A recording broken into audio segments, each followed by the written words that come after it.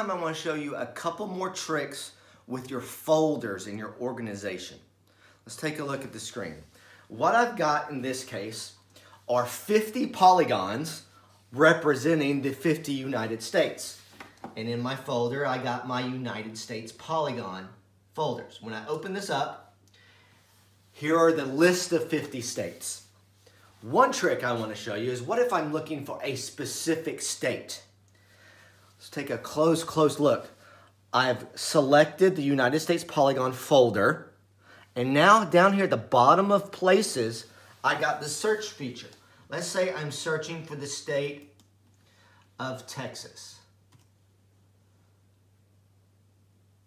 It automatically, when I finished TEXAS, it automatically selected the first entity in that folder that fit that label.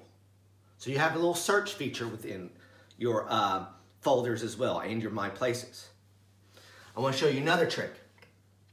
Let's say this is not how I want my states to look in my Google Earth.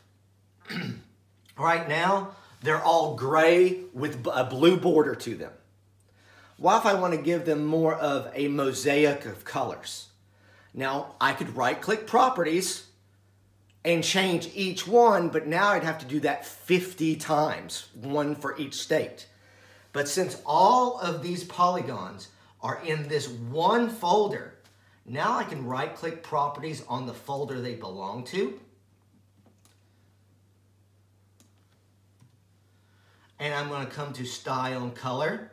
And what I'm going to do is instead of a blue outline, I want them to be black. So now you can see they all have a black outline.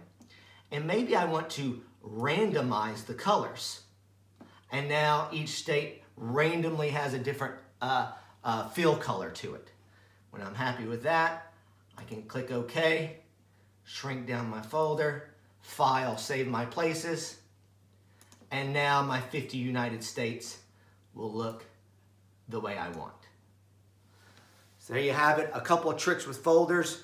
You have a search feature, and you can go into the properties of the folder and change the look and feel of your entities inside of it all at once.